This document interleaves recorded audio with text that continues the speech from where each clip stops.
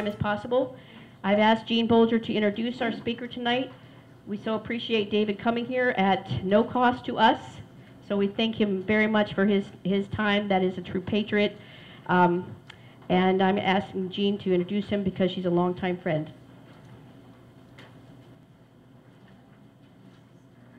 Maybe we should have checked with David to see if there was a bill, right? Yes, David Baldinger has been an active, busy man. Been all over the place. Love to have his mileage for chart, I'll tell you. He is a full-time volunteer taxpayer advocate and a political activist from Berks County, whose exclusive focus is the elimination of school property tax and educational finance reform. He became involved in the effort in 2004 during work with former state representative Sam Rohr and our gubernatorial candidate. Since then, he has become one of Pennsylvania's leading experts on property tax elimination issues. David administers the Pennsylvania Taxpayers Cyber Coalition, a web... boy, with my mouth, I need to get louder. I can't believe it. Okay, I'm a post. A web-based taxpayers organization, and is a founder and organizer of the Pennsylvania Coalition of Taxpayers Association, PCTA, a statewide alliance of 65 advocacy groups that are working as one for elimination of school property taxes. So with that, I give you David Baldinger.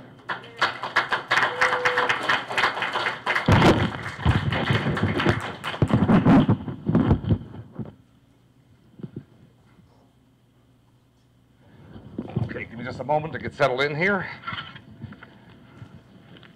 Thank you, everybody, for coming out tonight, and thank you for inviting me to speak. This is a really important issue, isn't it? As Jean said, this has been very important to me since 2004 when I first started working with Sam Rohr on it. The more I learned about it, the more I realized just how precarious a situation we're in because of property taxes. I'm going to try to tell you a bit about it tonight. PCTA is our statewide organization, as Jean said, 65 taxpayer groups, all united behind a single plan to eliminate school property taxes in Pennsylvania. Back in 2004, we were 6 groups meeting in Sam Rohr's office. And to show how important this is to residents of the state, we've grown to 65 groups in the past 7 years. PTCC is my group. It's a web and email-based group for those who don't have a local group available to them. And if you will, on the way out, I'd appreciate it if you just give me your email address and the sign-up sheet. I don't want any other information, just so we can keep you informed on what's going on. Go ahead, Janice. I thoroughly believe you can't come up with a solution unless you understand the problem. And most of our legislators, I think, don't really understand the problem. So I'm going to start you off with a few numbers. Anybody have any idea what those numbers are? $24 billion is the total cost of K-12 education in Pennsylvania today. The annual average rate of increase historically is about 6.25%. If you use that as a constant and extend it out, you'll find that in 10 years, the total cost of education is going to be $44 billion. Unsustainable. There's no way we can keep up increases at this rate. Every year when I go to pay my property taxes, I go on the very last day of the rebate period, and I have a chat with the tax collector, because she's very friendly and likes to give me information. She told me this year, as of August 30th, the last day, revenues were down considerably compared to last year because of assessment appeals. Many people complained about taking out reverse mortgages, which to me is unconscionable. You work your entire life to build security, make a home for yourself, and then as you get older, you have to reverse mortgage it just to pay your property taxes. And she said more people are starting to use the payment plan rather than paying it in one lump sum. There's another number for you. Have any idea about that one? Starting in 2013, the pension bomb kicks in. And we're going to see massive increases, and the legislature has done nothing to prevent local school boards from increasing property taxes to meet their pension obligations. 30% is the increase you could see in the next few years in your property taxes. I'm assuming a lot of you are here tonight because you already have problems with the property tax. What are you going to do when a 30% increase kicks in? We're also going to have reduced funding from the basic education subsidy. That's what happened this year, and that is also going to exacerbate the problem. I have one final number for you. I always have an exhibit I show, and I generally get some gasps when I show it. This was in Reading Eagle, Berks County, August 17th. Those are tax sales, not foreclosures, sales for non-payment of property taxes. Another sheet on the back, and there was actually another full sheet besides this. Just under 1,100 tax sales in Berks County alone. I have a similar sheet from Schuylkill County, another one from York County. That 10,000 number is the approximate number of homes in Pennsylvania that are sheriffed each year because of non-payment of property taxes. Worse, more people sell their homes when they can to try to avoid having their homes sheriffed. I have no idea what that number is because there's no way of telling. This has got to be stopped. So, what we're going to talk about is education finance reform, which is really what this is all about. Fourth Amendment to the U.S. Constitution, which our office holders are sworn to uphold, guarantees that we will be secure in our property. Yet the same politicians who took this oath will allow us to be forcibly driven from our homes if we don't pay our rent to the government in the form of property taxes. Myth number one is that property taxes are the problem. Property taxes aren't necessarily the problem. Go ahead, Janice. Property taxes began in feudal England in the Middle Ages because the landowners were the people with money. The serfs didn't have any, so they taxed you on what they felt was the value of your land. We imported this into Pennsylvania in the early 1800s because at that time we were an agrarian society. You weren't required to report your income to anyone, so the easiest way to assume someone's income was to look at the amount of land they held. A farmer that was farming 40 acres was assumed to be making less money than the farmer who farmed 400 acres. And you were taxed on that basis, which was really a proxy for the income tax. It's ludicrous that we are still taxed as if our properties generate income for us. They don't. We live in them. Why should the property we live in be equated with the amount of money we earn? The tax system, besides that, violates the property tax system violates one of the basic principles of taxation, and that's that any tax system should account for a person's ability to pay. The property tax system doesn't do that in any way whatsoever, especially with seniors who are on fixed incomes. That property tax has no relationship to their earnings. There's also problems with the assessment system. Property taxes are inherently arbitrary and unfair, and I always use our own personal example. Berks County last reassessed in 1992. We live in a cookie-cutter development. Same basic square footage for all the houses, same lot size, pretty much the same style. Yet somehow our house was assessed to $25,000 more than our neighbor's house. Now we appealed it, got a few $1,000s knocked off, but it had lawyers' fees, we had to have the house appraised, so we had proof when we went to appeal the assessment. Why are we using a system like this? It's like a sales tax on your mortgage payment every month. We also have out-of-control spending. I'm not one to bash school board members. I think they work hard, it's a thankless job, but during the primary election, we saw all the candidates for school boards in Berks County. They were published in the Reading Eagle. And they give some background on each one. The cross-pollination was amazing. You have a teacher in this district whose husband is a school director in this district. You have former administrators running for school board. Then you have the helicopter parents who want to make sure the school board does what they want them to do for their children. Most of these school board members have an agenda that has nothing to do with taking care of the taxpayer. But beyond that, many of them are not educated in finance. They're looking at multi-million-dollar budgets that they have to handle and don't really understand the intricacies of doing it. This is part of the reason why we're seeing the runaway property taxes as well. Education and go back up, please, Dennis. Education and taxation inequities. I'll give you an example of how bad it is across the state. Let's go. The 1991 funding formula held all schools harmless, meaning that they would get the same relative amount of money in perpetuity. Berwick School District in Columbia County has lost 900 students in the past 10 years. In the same time, they've managed to hire 40 new teachers.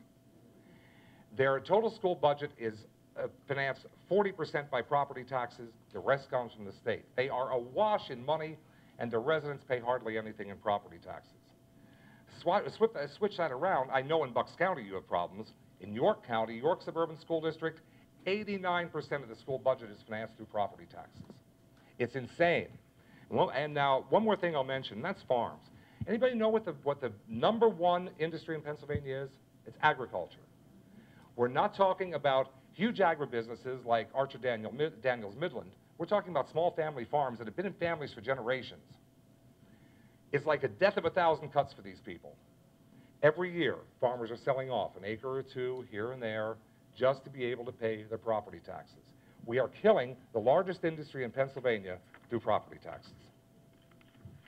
What are the real problems? An irreparably broken K-12 public education finance system that needs to be fixed now. Myth number 2, property tax relief or property tax reform is the solution. How many of you are satisfied with the property tax relief you've gotten from gambling money? Yeah, isn't it great? This was supposed to be all the relief we were going to see. It was going to be great. In fact, I think Governor Rendell said he could do 50% reduction standing on his head, and said that some people were going to have their property taxes eliminated completely. Well, go ahead, Janice. Here's the truth about it. Act 50, Act 72, Act 1 were all different flavors of the same thing. They called for a local tax shift from property taxes to a local earned income tax. Act 50 and Act 72, the decision was up to local school boards. It was rejected soundly across the state. Then in 2007, we had the referendum for Act 1. Taxpayers in the district were allowed to vote on whether or not they wanted to shift part of their property taxes to a local earned income tax. Only 5 districts of then 500 in Pennsylvania approved the shift. Somehow, legislators assumed that because this happened, people preferred the property tax instead. In fact, that came from Senator Dominic Pileggi of Delaware County. Governor Rendell said at the time the people were stupid. I'm sorry, it wasn't they didn't understand. It wasn't that they were stupid. They understood the real problem. You take a shift to a local earned income tax, okay, you get a temporary reduction in your property taxes, but those property taxes just keep going up and up and up, and pretty soon you're right back where you were before, but with a new tax to pay. Former HB 1600, same thing. This was introduced last session by David Lebdansky of Allegheny County. It's been reintroduced this session. I don't even bother with the bill number because it's so disgusting. Mario Scavella from Monroe County introduced it this time. What it calls for is a 0.5% increase in the sales tax, roughly a 1/4% increase in the earned income tax, and it gets you a $400 rebate. But it doesn't do anything to cap property taxes. So it's the same situation. Property taxes go up, you're right back where you were, now you have 2 new taxes to pay. The Act 1 rebates I already mentioned. I know you're really happy with that because I am. The homestead exclusion I'll just mention briefly. This is something the legislature came up with about 10 years ago to offer property tax relief. And what the homestead exclusion says, the legislature, if they choose, can exclude up to 50% of the median assessed value in every school district from property taxes. Well, when you think about that for a second, let's assume the median assessed value is $100,000. If your home is assessed at $100,000, you'll see a 50% reduction. If your home is assessed at less than $100,000, you're going to see a huge reduction. But don't be assessed at more than $100,000 because you're going to see practically nothing. And this is really a redistribution of wealth. That's what it comes down to. But they enacted this through a constitutional amendment but never acted on it. There was never any legislation to enable the constitutional amendment, and that was 10 years ago. Any relief is going to be quickly outstripped by relentlessly rising school property taxes. So there's our mantra. No relief, no reform, no reduction. Eliminate the school property tax. Drive a stake through it and end it forever. Go ahead. This poor guy has been sitting around for 30 years. And that's how long it's been since we've been discussing property taxes. The legislators tell us this is a complex problem that's not easily resolved. Well, I'm sorry. I don't want to hear that. As far as I'm concerned, this is nothing more than a whiny excuse to absolve them for not taking effective action. It's totally untrue. What they need is the courage and the political will to ignore the special interests, ignore the partisan politics, and do what is right for the taxpayers who elected them. And somehow we're always the last ones to be taken care of. Now, this plan has been around since 2004 when Sam Rohrer first introduced it. And over that time, legislators have said, taxpayers aren't going to accept the kind of massive change that we're talking about. That's another excuse. Because I've given this talk, I can't tell you how many times. Sam did it for years before me, and when people have heard it, they've always said, as long as the tax that replaces the property tax is fair and the property tax is completely eliminated, they stand 100% behind it. I don't want to hear the excuses from the legislators anymore. So now, why now is the time for change? Well, first of all, rising homeowner discontent. I know you folks are unhappy. I'm unhappy. People all over the state are unhappy about the property tax situation. 2011, 2012, 228 districts were granted referendum exceptions. They could just go to the Department of Education and say, hey, we need a property tax increase above the Act 1 index for this reason, and PDE rubber stamps and says, yeah, go ahead. We saw increases as much as 10% in the past couple of years. PDE has never rejected an exception to the referendum. We see minimal relief from gambling money and the Act 50, Act 72, and Act 1 failures. Quinnipiac Polling Institute is from Massachusetts. They poll the state regularly on various issues. The last time they polled about property taxes was in 2008. And in that time, 89% of Pennsylvanians said property tax reform was urgent, the #1 issue among Pennsylvania voters. And still, the legislature refuses to acknowledge it or do anything about it. Now, to cap that off, we have the Allegheny County Court ruling. This happened 2 years ago. Allegheny County residents sued the county for a reassessment. They said the home values were out of whack. They wanted to make it more fair. The Allegheny County at the time refused to do it, so they took it to court. Judge Stanton Weddick ruled at the time that yes, the assessment system is unfair, and the way to correct it is more frequent reassessments. Commonwealth Court upheld that decision, so Allegheny County is now going through a reassessment along with a number of other counties in the state. What it boils down to is, in order to meet the letter of Stanton Weddick's order, you're looking at a reassessment about once every 3 to 4 years. The average countywide reassessment costs $10 million. That's going to be paid for through increased county property taxes every 3 or 4 years to try to fix a system that's broken. It's insanity. Pressure from taxpayers groups in the media, and we've seen it. We've gotten word back from Harrisburg that some of the legislators are getting really twitchy. They don't like seeing us at 65 groups. When we were back 2 dozen or so, we weren't a big deal. We've spread across the state. We picked up, Joe Gable, help me here. What have we had? Maybe 15 new groups from Western Pennsylvania in the past 6 months? The past 6 months, I think it's about 17. We've had tremendous growth. Numbers, but it's catching on. People are getting fed up. And the legislators are kind of twitchy about it. They don't like to see this kind of activity. When they're awake. Pardon? When they're awake. And biggest issue we have right now is the diminishing opportunity to fund property tax replacement from a state-level source. Sam's original plan in 2004 called for expanding the base of the sales tax to everything. It would have completely eliminated the property taxes, and we could have reduced the sales tax rate to 4%. Now, an expansion of the base alone is not enough to cover it, just because property taxes have gone up so much. And you'll hear why when I talk about the plan. Go ahead. Finally, 2011 American Legislative Exchange Council, or ALEC. Every year they do what they call the Rich States, Poor States report, and it ranks all the states based on economic performance. Pennsylvania is 43rd in economic competitiveness, 46th in economic performance, and 41st in out-migration. I'm going to quote from Anthony Davies. Anthony Davies is a professor of economics at Duquesne University. He described Pennsylvania's out-migration problem as a symptom of increasing property taxes, which, along with increased income taxes, affects where young college graduates choose to move and live. His quote, "They can go anywhere they want. So, of course, the states that are going to attract them, on average, are the states with lower property taxes." Property taxes are killing Pennsylvania's economy, driving away its residents. It's destroying us, yet the legislature refuses to see this. It makes me crazy when they talk about giving us property tax relief. We're going to see a lot of things come up this fall.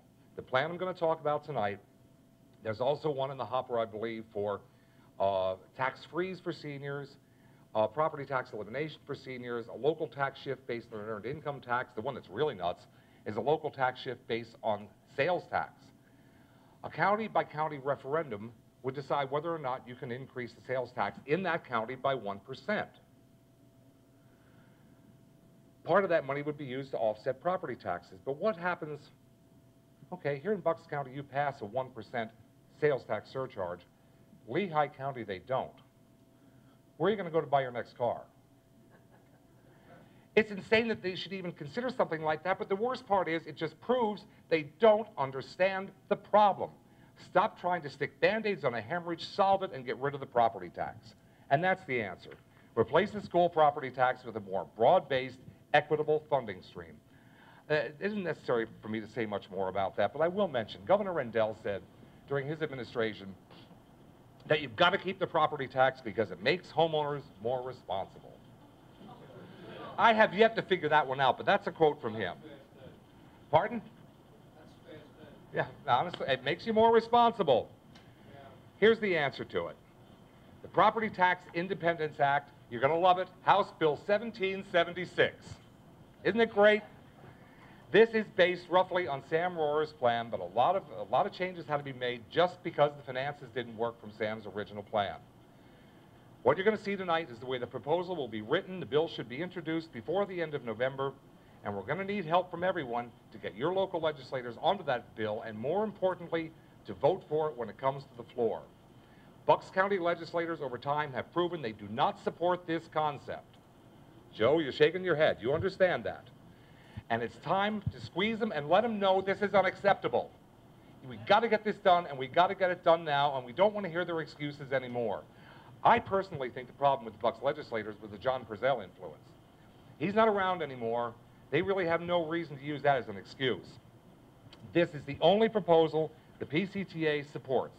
65 grassroots taxpayer groups are behind this bill. Accepted wisdom says property tax is the most stable tax. Maybe that was true in the past, because if you didn't pay it, they were going to kick you out of your house.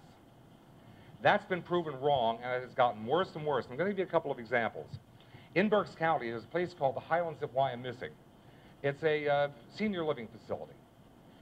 Last year, they appealed their assessment. It was granted, and the Wyomissing School District lost $250,000 a year in property tax revenue. Worse, closer to home for you guys, is Upper Merion.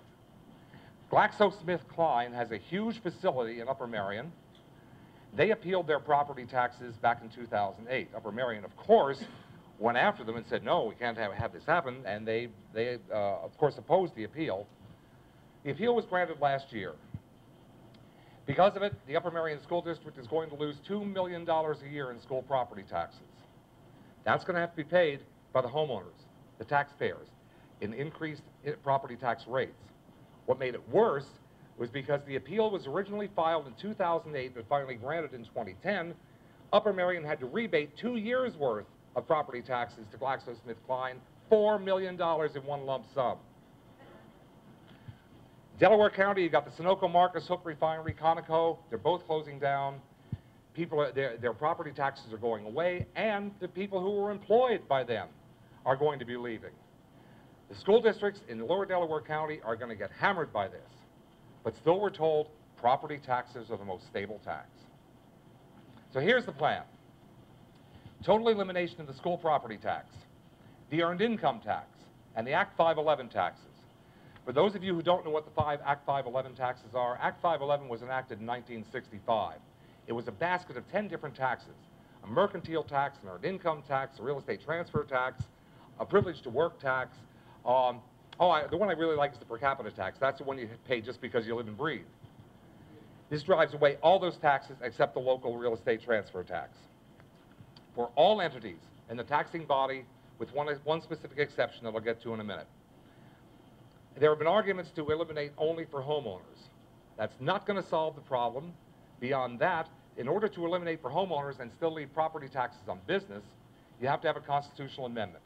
Anywhere from a 3 to 5 year process, if it goes through. We're saying we don't need this is too urgent, let's do it now. But besides that, in this year's budget, the legislature finally continued the phase out of the capital stock and franchise tax, which is great for big corporations in Pennsylvania. 80% of non-government employees in Pennsylvania are employed by small businesses who aren't helped at all by the capital stock and franchise tax phase out. This would be huge for small businesses in Pennsylvania, just eliminating the property tax.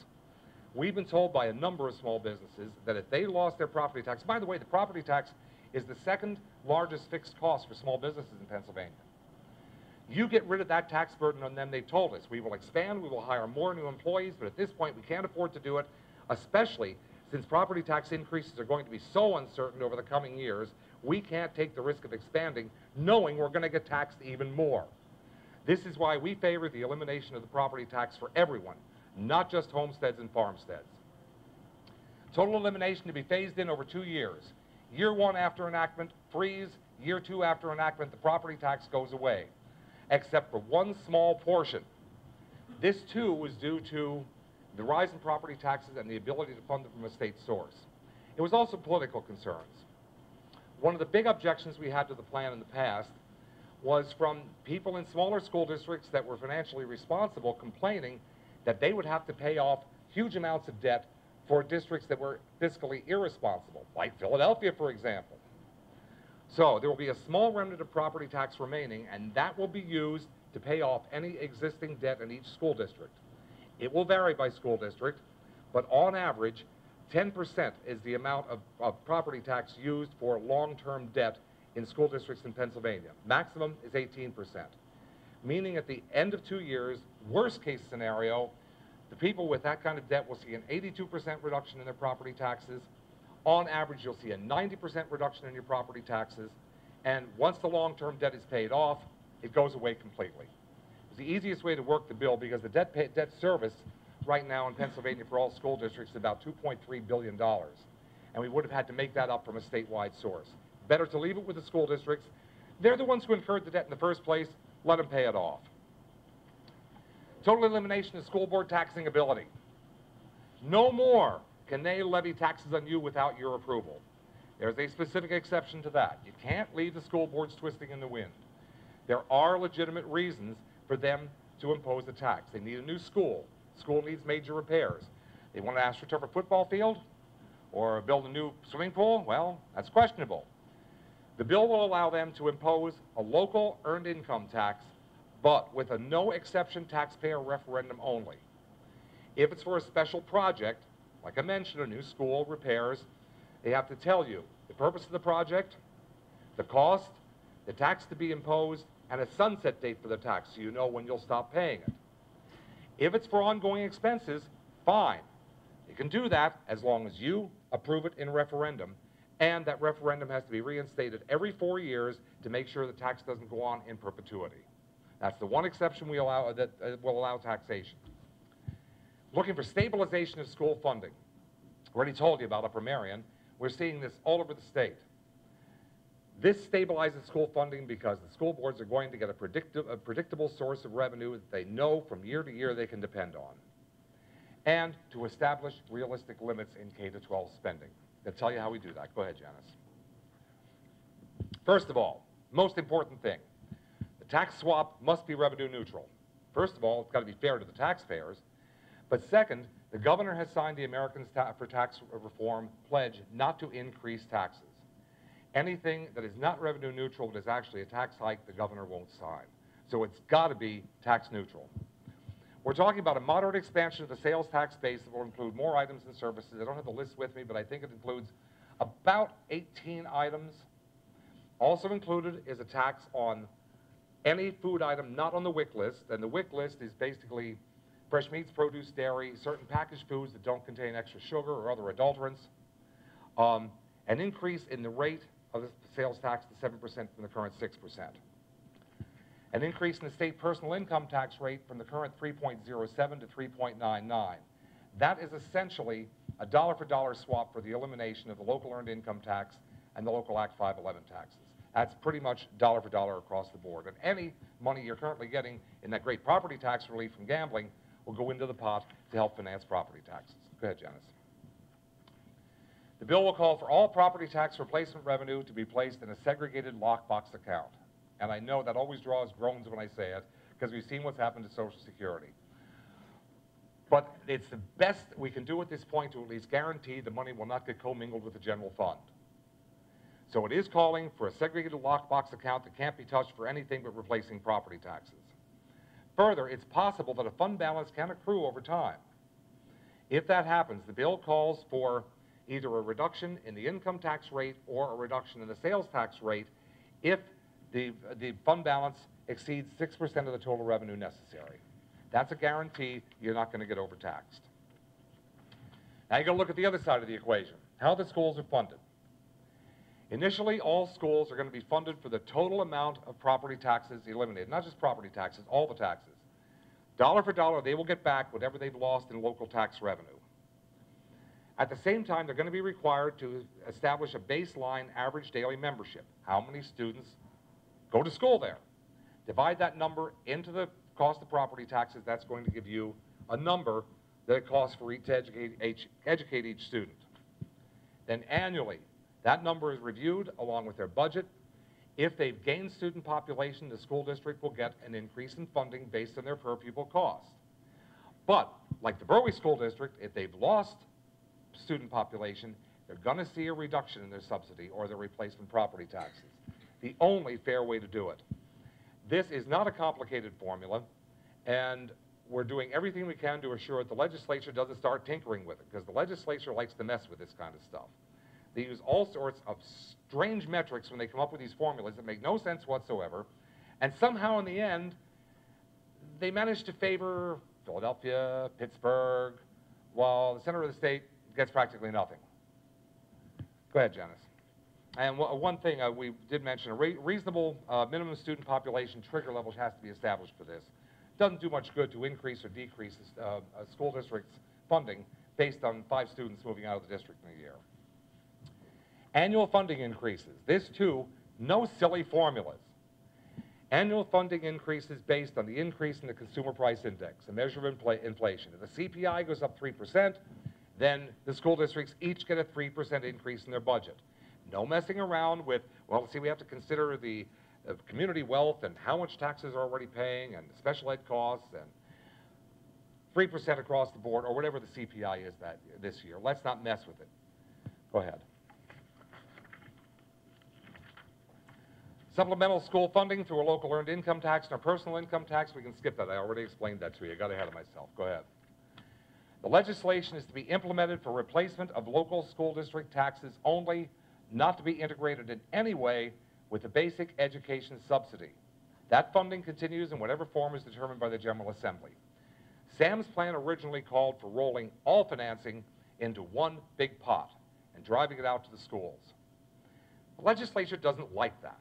They like to tinker with this.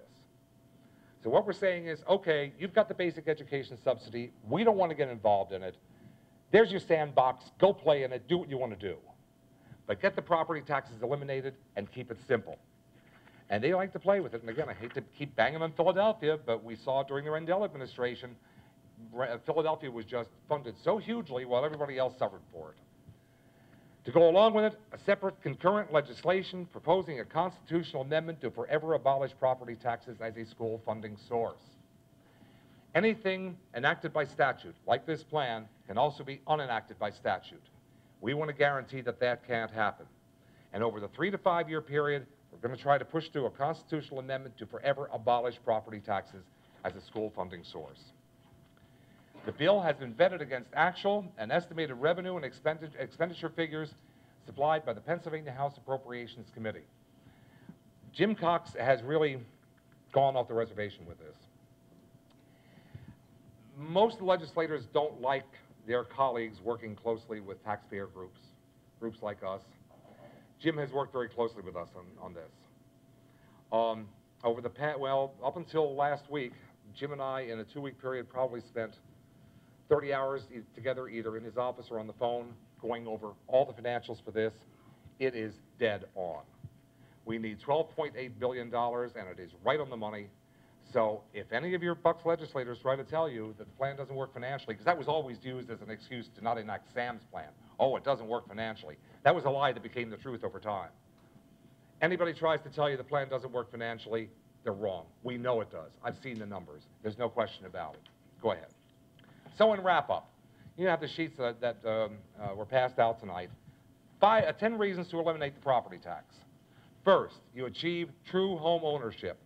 You never own your home as long as it can be taken from you for non-payment of taxes.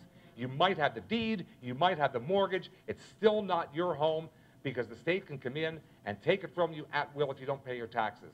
And you want to get sick to your stomach, go to the PTCC website. The address is on all those sheets.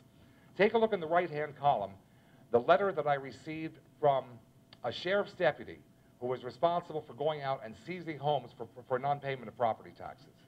It is appalling, the brutality. And it's not because the sheriff's deputies are so brutal, it's the rules they have to follow.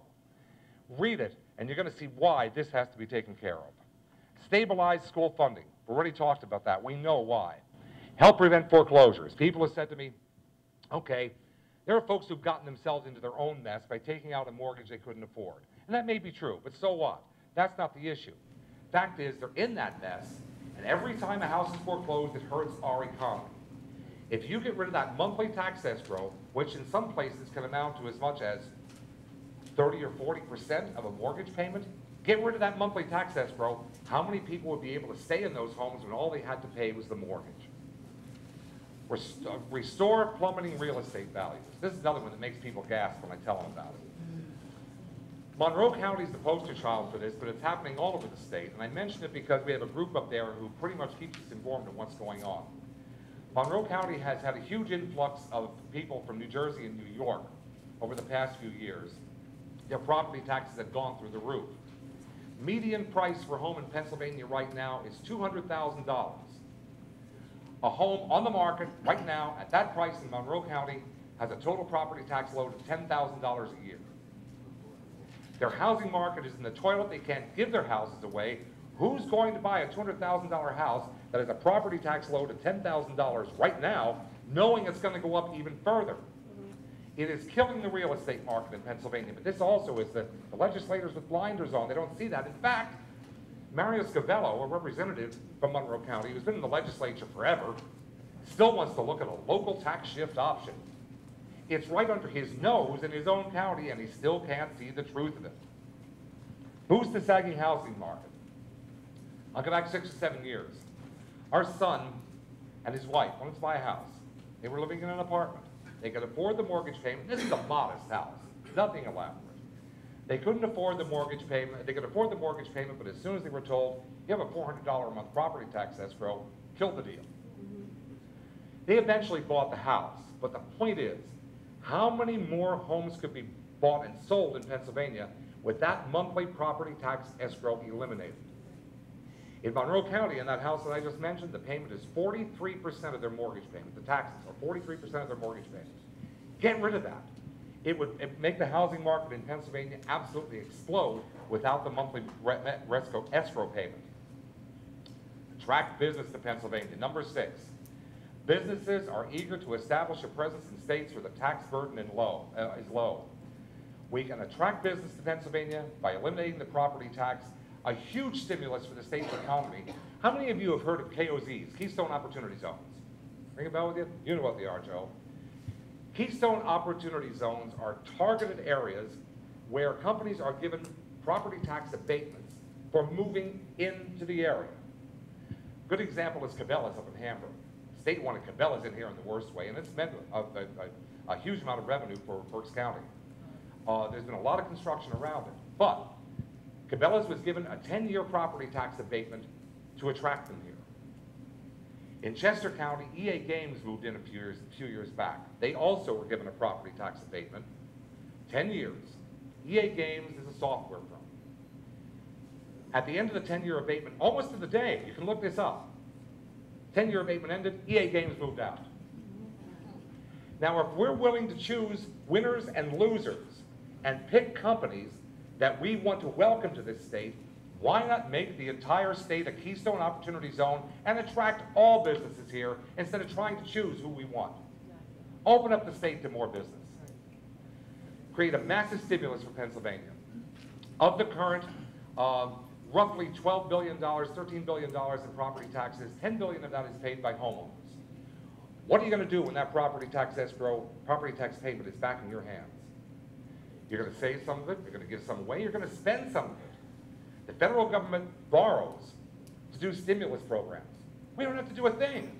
Return $10 billion a year to the hands of taxpayers to spend as they wish, and watch what happens to Pennsylvania's economy.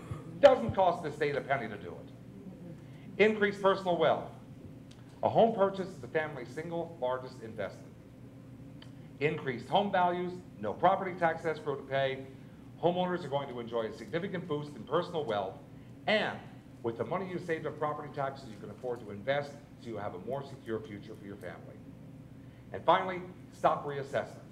This doesn't do it. The county and municipal property tax remains, but 75% of the property taxes you pay on average are the school property taxes. This is a huge first step towards eliminating all property taxes and getting rid of the assessment system, the tax collector system. How much money could we save by doing that? Finally, this is a clean bill, as Sam's was. There isn't much legislation coming out of Harrisburg that doesn't benefit a special interest or another legislator. There's nothing in this bill for that. It benefits the taxpayers and the children of Pennsylvania, and that's it. And we're going to be very vigilant about this and make sure through amendment they don't start sneaking other things into the bill. Go ahead, Janice. Used to hear this all the time. Boy, I really like what I heard. I hope that they'll do something about it, meaning the legislators. Or good luck, I hope you can do it.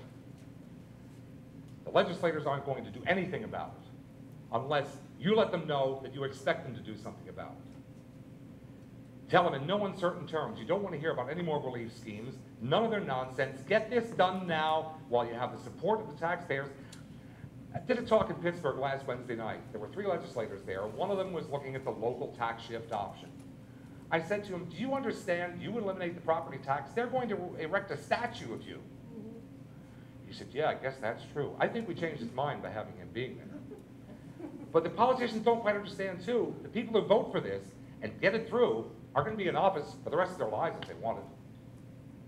They don't understand what this would mean to the people of Pennsylvania, but I hope that they will do something about it. No, you have to do something about it, and that's part of the reason I'm here tonight, trying to recruit you to join us in what we're doing. And good luck. I hope that you can do it. I can't do it. Need your help and everybody else's help. And if you like what you heard here tonight, join us in what we're doing.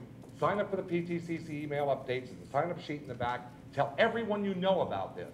Again, I keep singling you out, Joe, but Joe Gable has been a huge proponent of this bill back since 2004 and has worked hard here in Bucks County to build a coalition of people to get this done. And has beat up in his legislators quite a bit, too. They don't like you very much, do they, Joe? Friendly communication. Can I just add one thing? Go ahead, Joe. I know I've invited a number of people from the press here, and I've seen some of you scattered around. Although David's saying that we have to get out here, we as citizens, and get other people to join us in talking to our legislators, I think it's the obligation of you people with the press. You are our voice. And you've got to start making this an issue. How can you sit there and write about car accidents when 10,000 people lose their homes because of the Commonwealth? That's a major story. Yes, it is. You've got to start identifying stories, stories that impact households. I'm begging the people from the press. I don't even know if anybody from Calkins Media is here, but they've all been invited. Hopefully some of you are here. Go ahead, Dennis. True education finance reform can be achieved with your help, and that's the point. We need your help. 65 member groups, we have pretty much reached critical mass. And we just need a loud outcry from the taxpayers of this state to get this done. And I hope you'll give us your help. Go ahead, Janice. That's us. Web address is on the bottom. I invite you to go to the website. I just updated it last night. It has all the provisions of the plan on it, along with some more detailed information that I did not give to you tonight. There's a lot of information on there if you want to take the time to look it over. Please go to the website, look through it. And again, if you believe in what we're doing, please try to support us. Anybody have any questions? Whoa, bunches of them. All right, let's start. You in the back, sir. You were the first one up. Go ahead. Yes, I talked to Paul Clymer at the polls, I guess, last year, and I was talking to him about this. He says, oh, no, nobody will never vote for that. That's what he said. And you know the problem with him is nobody runs against him. He always runs Unopposed. unopposed. Yeah. Mario Scavello in Monroe County said the same thing. Oh, they're never going to pass this. I'm sorry. Why don't you work for it? Let's see what happens. What makes you prescient? How do you know what the outcome is going to be? Instead of giving that as an excuse, get to work and help to get it passed. If you can see the wisdom of this, get your colleagues to support it and vote for it. Don't stand there and tell me, oh, it's never going to pass. I'm sorry, I don't want to hear that excuse, and thank you for bringing it up. We need a candidate to run against him, you know. Yes, you do. Well, he almost retired at the end of last year, didn't he? I'm disabled, Questions? Okay. Yes, ma'am. This wasn't a question, but in answer to him, Scott Petrie always said, you're going to give Wyatt the free reign and not have him pay taxes? You know, one of the complaints, how can you do that? How can you give all these businesses non-property tax? But that's not what I wanted to ask. I have a couple questions for the presentation, and I know you have answers. You talked about the lockbox. Yes. And there would always be money in it. Well, what if there isn't enough money in it? Something's going to have to change. It will be up to the legislature to make sure the schools are fully funded, because part of the provisions of the bill is that a school will never receive less money than it received in the previous year, except for if they lose student population. So the 7% could become 7.5 or 8? Yes. Okay. Yes. I forgot. I'm like Perry. I forgot the other things. Oh, you're having a Rick Perry moment, huh? Listen. That wasn't your plan. I have a funny story to tell you. Before I came here tonight, it has happened to me once in a while that I've had a brain freeze during this talk. And I said to my wife tonight before we left, I said, at least I have an excuse now. I can say I'm having a Rick Perry moment. Yes, sir. Yes. I'm an elected school board director in the Upper Perkiomen School District. Yes, sir. And I was a vehement supporter of Sam Rohr and this bill, this legislation. I ran for the school board because of a proposed 17% tax increase in the 2009 budget year. I'm almost completed my second year on the board, and I voted against a tax increase year one. We had a vote. I would never vote for a tax increase. We had a vote recently, and we voted for a 0% increase in our millage rate. But unfortunately, we were saddled with a 5.37% increase due to the flawed STEB numbers. And most people don't even know anything about the State Tax Equalization Board. But that's a whole other monster that has affected our property values and has skewed the numbers. They rely on flawed data, often coming from the county, and being misinterpreted at the state level, and really, again, skewing the numbers. Yep. So, again, I'm all in favor of this. I've talked to Senator Mensch about this. He has said to me in the past that the numbers do not work. That was his chief complaint against Sam's proposal. I want to see this get the public attention. I want to see it get to the House floor for debate and discussion. Marcy Topol has told me that she will support it if the legislation is brought forward. Bob said he will support it if the companion legislation is brought forward in the Senate floor. But how do we get it from being introduced and then being brought forward to the floor? And what is the time frame that Jim Cox expects to introduce this? Because I want to bring this to my community at large. I want to have a presentation, whether you're there and Rep. Cox is there, and Marcy Topol, Bob Mensch, and any other surrounding representatives that would like to come out and hear this, the local Republican club, the local Democratic club, so on and so forth, but all the members of our community, and let's just throw this out, put this on the table community-wide, because the only way it's going to work is you have to get the support not only of the community, but you need every school district.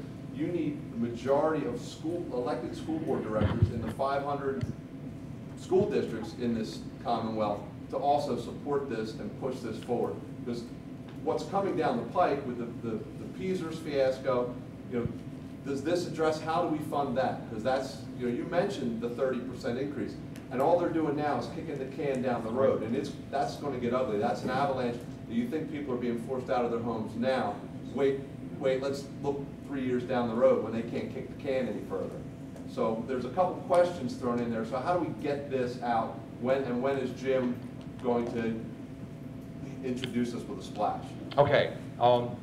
The House GOP caucus. Thank you. You're very welcome. Appreciate it. House GOP caucus is going to have a meeting later this month to decide what they, as a caucus, want to support for property taxes. So right now, and I think the Democratic caucus is going to do the same thing. Right now, we have to let our legislators know when and if this happens, we don't want to see you supporting any halfway measures anymore. If the caucus is going to decide on a plan to support, and by the way, it doesn't matter what the caucus ultimately decides, this plan will be introduced and will come to the floor. You mentioned getting out of committee. I'm going to get off track here for a second, but we're pretty certain we're going to be able to get it out of committee. It will probably go to the Finance Committee. We have some friendlies on the Finance Committee. Pretty sure we're going to be able to get it out. But it would be nice to have the House Republican caucus choose this as their preferred vehicle for property tax reform, although I hate to use the word. Something else you mentioned, this is not a Republican or Democrat issue. This is a people issue. It affects everybody. Historically, because it was Sam Rohrer's bill, well, Sam Rohrer was a Republican, so the Democrats can't support it. Nonsense. It has nothing to do with partisan politics. It has to do with saving this state from financial ruin and saving its taxpayers from losing their homes. And we need people from both sides of the aisle to do it. Well, I have a thought. Let me finish what you said. About the Senate. Senator Dave Argall is going to do an introduction of this bill in the Senate. The way it's looking now, we're going to probably be able to get a simultaneous introduction and maybe a press conference with both Cox and Argall there, which would be tremendous. The bill has never been introduced in the Senate before. So this is going to be a major coup for us. I'm glad that you, as a school director, are willing to speak out for this, because this is another excuse we've heard frequently. School directors hate this idea. Well, maybe irresponsible school directors hate this idea, but most school directors we've spoken with have said, give us the money, let us work within a budget, and then let us work on curriculum and educating our children, not being fundraisers and having to take heat from taxpayers. Yes, sir. Thank you. I just want to add, in our district, in the last 13 years, we have seen, I'm going to approximate, a 49% tax increase, and just in the school portion of our property taxes. Yep. And I remind them, you mentioned that eventually if you don't pay your taxes, you are removed from your home, but let's call it what it is. Property taxation is theft, and they're confiscating the wealth and private property of individual property owners. And the only way they can do that ultimately is through the force of government and with men with guns. Yep. There's always a gun in the room, because ultimately if you don't pay, they don't show up with lollipops and cotton candy. They show up with guns, right, and you're forcibly removed from your property. Absolutely. Yes, sir. Yeah, I think everybody in the room, that was a great presentation. We'll Thank go you. for what you want to do. My problem is, this is covering the problem. The problem is the teachers are getting paid too much money, and the pensions are too much, and the fringe benefits are too much. So who's going to solve that problem? This isn't doing anything. It's great, don't get me wrong. I think it's super. Somebody's got to solve the problem of paying $100,000 a year, working 9 months. Okay. It's a disgrace. Let me respond to that. Yeah, I've heard that forever. It's got to stop. Break the contract. Stop the negotiation. I don't necessarily disagree with you, but I am going to say this. That's more than we want to try to bite off at this point.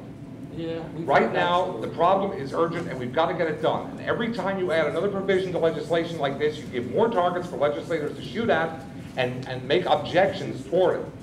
Again, I don't disagree with you. That's just something I don't think we should try to address in this bill. Keep it as simple as possible and get it done. I'm not saying you should address it. I think that more than one thing can be done in the state at one time. Probably, but let me mention one more thing.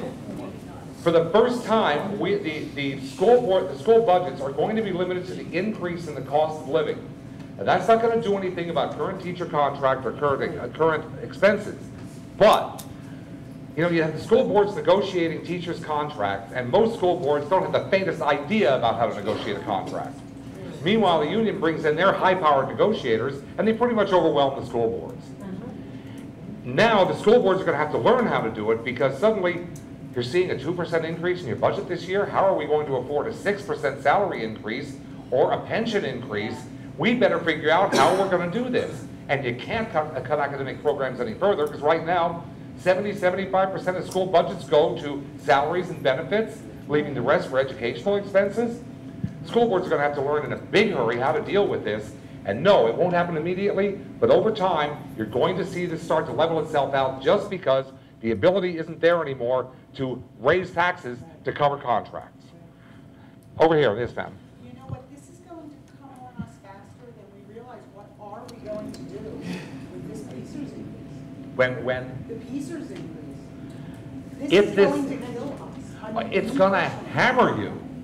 If this is passed, it comes down to two things. Either the local school district has to figure out how they're gonna pay for the PTCC increase. They haven't, they have not, they had 10 years to fund this. Yeah. This was legislated. They had 10 years. But they, you know, at They did not save 1 cent. At this point, they don't care. I don't know if you know what happened to Act. Let me back up for a second here. Act 1, when it was enacted, establishes an annual index.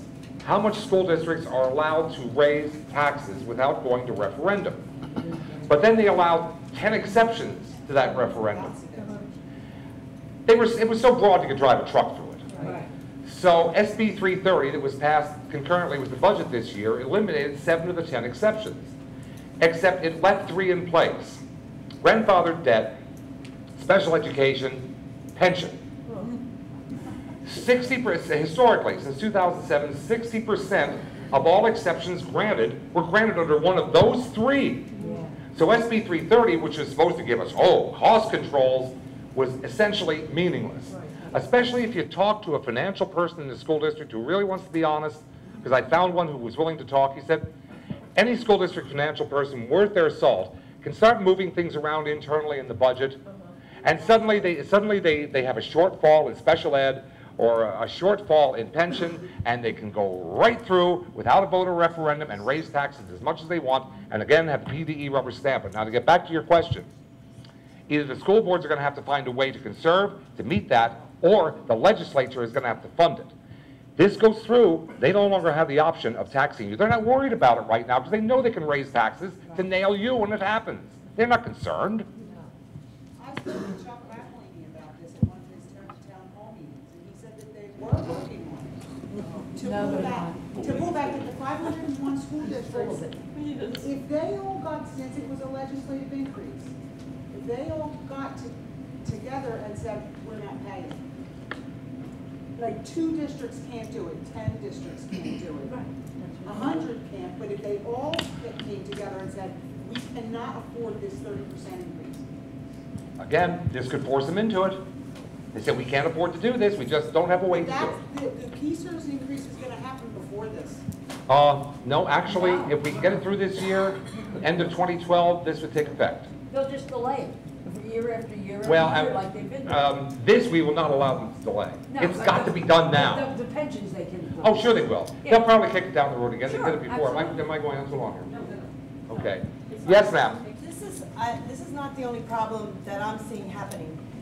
We've got elderly losing their homes, but in my case, my parents decided they want to stay in their homes because of the cost of retirement, nursing homes. So you put an addition on your house. Right. Certain townships and municipalities will not let you collect rent because we had to change our deed to our property in order to allow it to have a private section put onto our house. So then we get reassessed, my Yep. husband and I. We are now paying taxes based on their addition to our property. Yep. And once my parents, which my dad passed away, once my mom then passes away, we are stuck with an addition onto our house that we're now paying higher taxes on, and my husband's salary didn't go up, and we're now in a house where we almost are forced to leave because we can't afford the addition that got put on the house because we wanted to keep my parents at home. Sure. Because they're stuck with the decision, do you want nursing care or do you want it in the house? Right. And for those of us who are opting to be caregivers are now getting overly assessed on the additions that have been put onto our houses. And Yep. then because of changing our deeds, the townships are afraid we're gonna let renters come in and rent these things and make their townships maybe a lot less like a village or a community like they want it to be. I have a couple of comments on that. First of all, by staying at home and being cared for by family, elderly people are less of a burden on society. If they're forced out of their homes and forced into a nursing home or an elder care facility that they can't afford, the state picks up the tab. Right. Much better to keep them in their homes. As far as expanding the house, we've seen it. People are afraid to do remodeling to their house, to put on additions, because they know as soon as they do, they're going to be reassessed and the property taxes are going up. For me, it's at home. Berks County is actually taking aerial photographs of properties.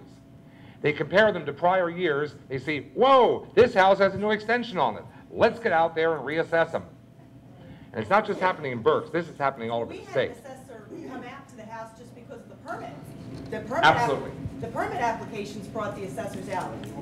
But I don't understand why our legislators can't understand what we're saving the state by having these people, and how come our local townships can tell us what we can do with our addition or not, as far as, I mean, this is not like it's a property where we're going to allow people to rent from us that we wouldn't want to be hooked to our house. But they don't care. It's not like... It increased the value of your house, and that's all they're worried But about. the problem is with the way the house values just came down, we put on a $150,000 addition, and guess what? We haven't gone up a penny. No. And so what, I mean, it's really becoming an issue for those of us who are trying to do the right thing. Absolutely. With our family and our parents. Absolutely. The legislators have, I've heard this comment come back from Harrisburg. Now, one of the things that would be taxed under the plan is caskets and burial vaults. Caskets and burial vaults. This is a one-time expense. Let's say the average funeral costs $10,000, which is high. I think you can do it for 6 or 7. Let's say it costs $10,000. $700 in sales tax on it. One-time expense that you don't see anyway. It comes from your estate. We've had legislators say, oh, the funeral director's industry is going to be all over me if we try to tax funerals. I don't care. Right, exactly. Worry about your taxpayers, not one small segment of the business community. Let me go over here, sir. He asked me. Yes, sir. Go ahead. Under what authority does the sheriff confiscate it? That comes from the 1947 law that allowed school districts to levy property taxes in the first place. That's when it originally began. Up until 1947. The Constitution also says you have the right to own property. Well, they say that, but they ignore it. Right. Who actually tells the sheriff to do it? Who actually tells the county tax assessor. County tax assessor sends them out. When the taxes are no longer paid, they tell the sheriff posts the notice in 2 years.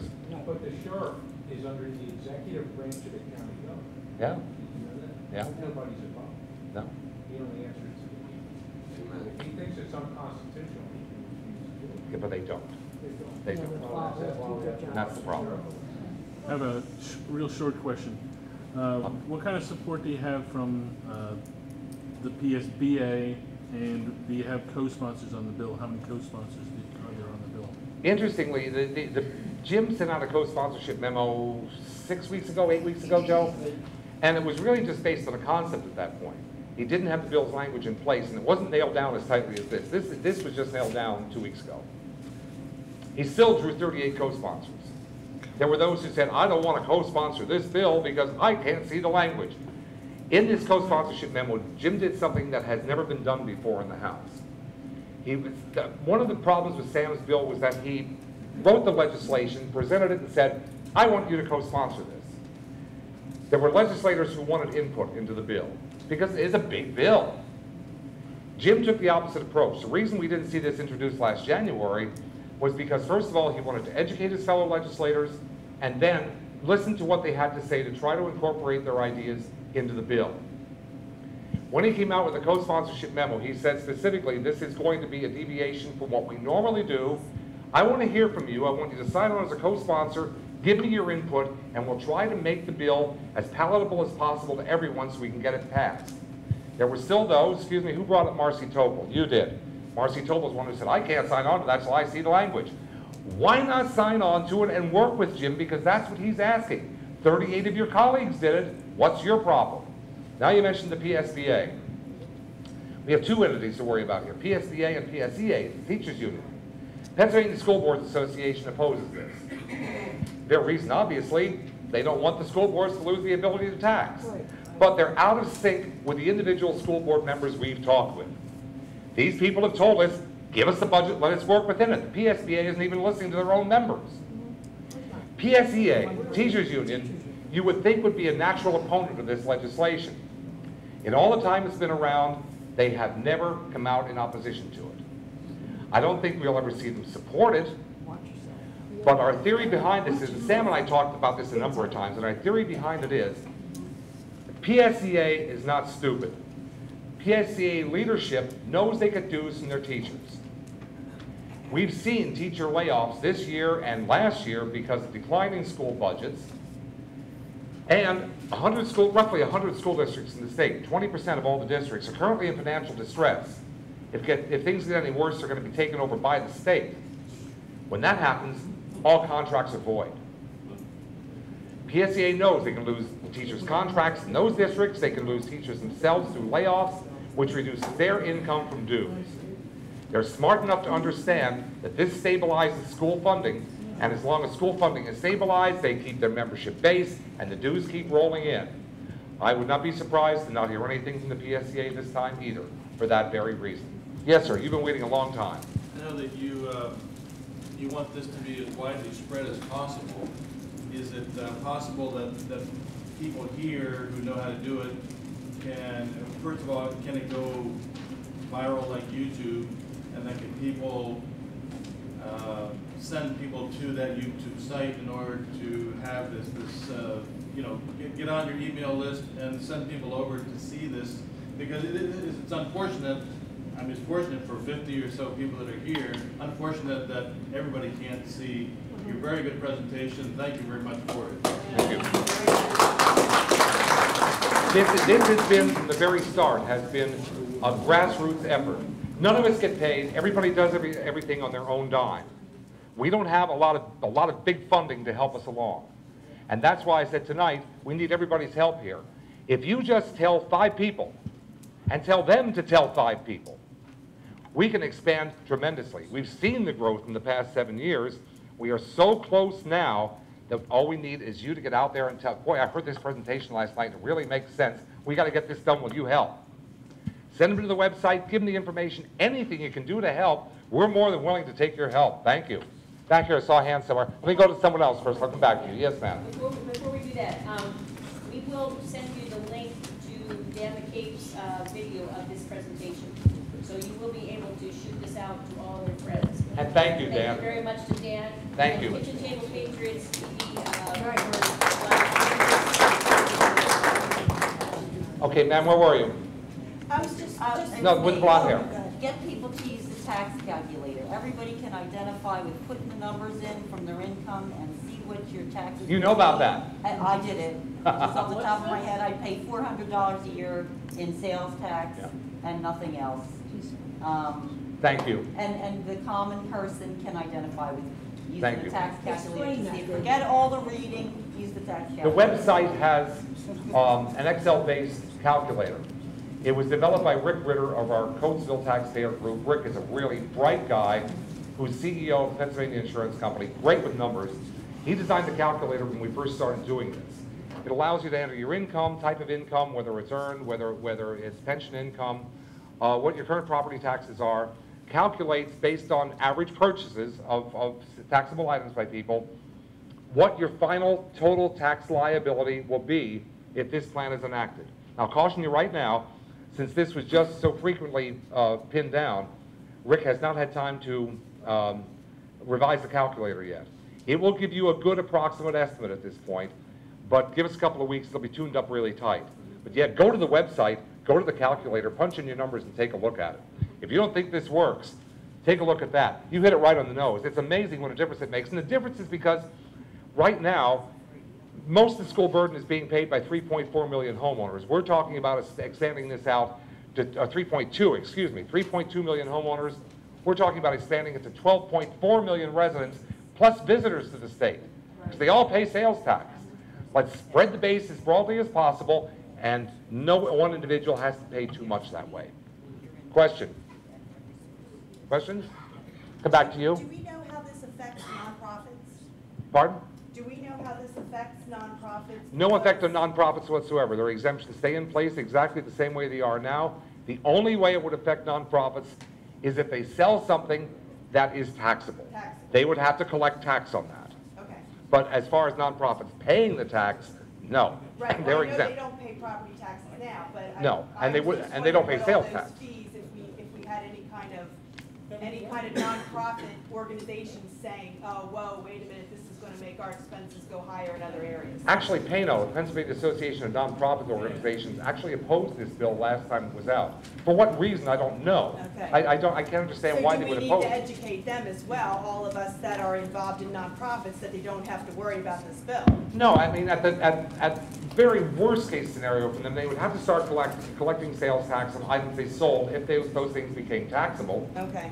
But the state rebates 1% of everything they collect just for the effort put into collecting the taxes. Okay. So it would probably offset any extra expenses they would have. Well, And places like Goodwill that use point-of-purchase computers, just program it into the computer. It's not a big deal. It doesn't cost them a thing. It doesn't take any effort. It pops out at the end of the month. There it is. Send it in. Okay. Over here, there was a question. Yeah, it was just a comment. Go ahead. There are roughly 45,000 people who live in the Quakertown Community School District, and of that, I have gone to every single school board meeting for the past 10 years, almost, and it's less than 1% of the residents who show up at those meetings. There is no one. I sit in that audience by myself. Either people are disinterested or they become so jaded by people, government ignoring them and ignoring their wishes. We know that happens. They throw up their hands and say, why should I bother? Because nothing's going to change anyway. And nothing has. No. So how do you shine these people back up? So that they come in? I've heard the local option thing saying, well, you know, the school board should still be in control. If you don't like the way they're spending their money, spending your money, kick them out in the next election. Okay, first of all, how many people participate in school board elections? Do you have any idea whatsoever what these people stand for? Well, you might, but very few do. But once they're in office, they're in either for 2 or 4 years, they can do a lot of damage in that time before you have a chance to kick them out. So, over here, Jean? No, I was disagreeing with her about. Well, don't wave that. School board. Yes, ma'am, up front. Go ahead. I had 2 questions. Yes. Do any other states have a similar plan in place? And my second question was, the main objection I've heard this, to this legislation, and this is from the conservatives. Oh, I like objections. Go ahead. They are concerned about the control of the money being in Harrisburg rather than the local districts. Okay. Let me remember the 2 parts in case you get a brain cramp. Second one first. We hear this argument all the time. Okay, salary. How many of you who are still working have seen more than a 2 or 3% increase in your salary in the past 5 years? Wow, what a show of hands. How many have seen your property taxes go up by 6 or 7%? Yeah, that's worked real well, hasn't it? With the local control? That's the first thing I say. But second, the distribution to the schools is by formula only. You saw it in the presentation. It's simple. There's nothing complicated about it. They can't meddle with it. The school district is going to know what they're getting. The only thing we're taking away from the school districts, and this negates the idea of, oh, well, we're going to lose local control. The only thing we're taking away from local school districts is the ability to levy a tax. They have a way to do it if they need extra funding through the EIT referendum option. And once the money is in their hands, there are no mandates in this whatsoever. The money is theirs to spend as they please. If they're irresponsible, they're going to get themselves in trouble.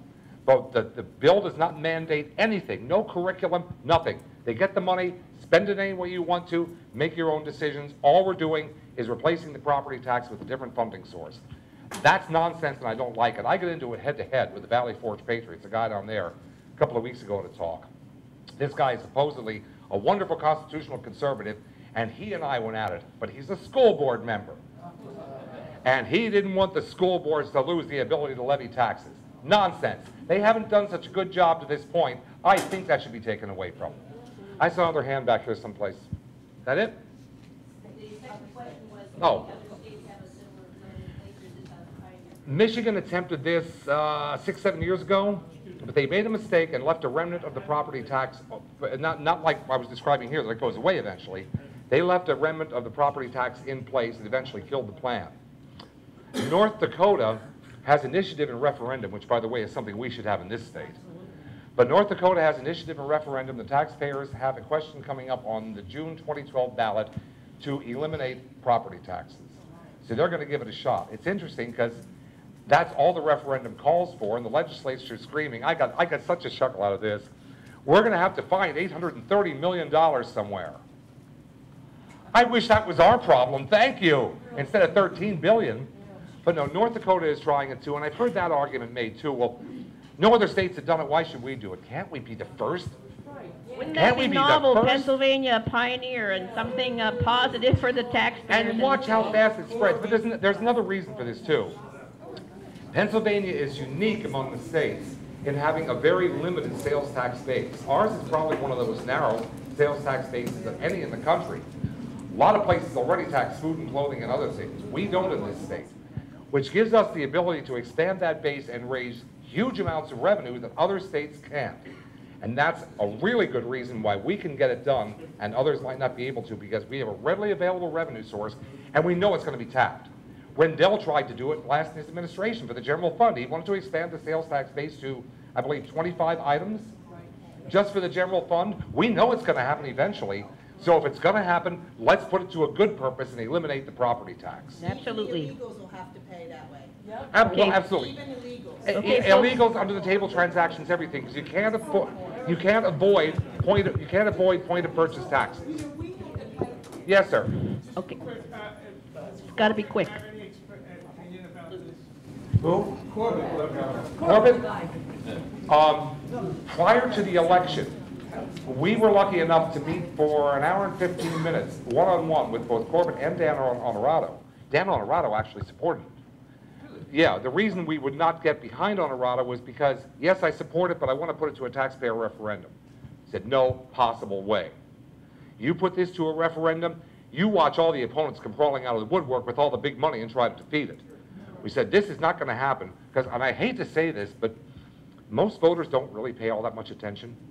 And they're going to hear all the conflicting information. They're going to go out there and say, oh, no, I can't vote for this. Boom, done. Corbett, on the other hand, he heard the presentation, and I quoted to him one of the things we heard frequently. You're nothing more than a bunch of whiny blue hairs. And I said, I hope you understand that we're more than just whiny blue hairs. He said, I understand, and I hope you understand that I'm interested. Jen Branstetter, who is his chief of staff, has promised us that if the bill makes it through the legislature, that Corbett will sign the bill. Now, this didn't come from Corbett itself. It came from one of his advisors, so take it for what it's worth. But Branstetter told us that on 2 different occasions that this would happen. I got a quick story to tell you about this. It's kind of cute and you might like it. 2 weeks before the election, we absolutely hammered Corbett. Some of the taxpayer groups said, we're going to tell our members that we don't want them to vote for you because you won't support this. I got a call from Sam Rohr on Monday morning. This happened on a Friday that this went out. I got a call from Sam on Monday morning. He said, what did you do? I said, well, we didn't do anything except say we're not going to vote for Corbett. He said, I got a call this morning from the Corbett campaign asking how to get in touch with you because they're really worried about this. So Jen Branstetter called me. That was the first time she said that Corbett would sign it if it made it through the legislature. A few months later, we talked with her again. Same thing. If it makes it, Corbett said he will sign it. Yep. That's as much as we know at this point. And we better stop right there, folks, because the library kicks us out of here at 9 o'clock sharp. Thank you, everybody. Let's give a round of applause. Please, if you haven't done so, sign the email, sign up sheet on the way back. I don't want any other information in the email address, and I won't stay on you. Okay. I only send out stuff when it's necessary. Thank you again. Right. And just so you know, and I guess Gene mentioned this, but David's been working on this, what, 10 years? Since 2004, about almost 8. Okay, all right, 8 years. So that's great patience and perseverance. But real quick, if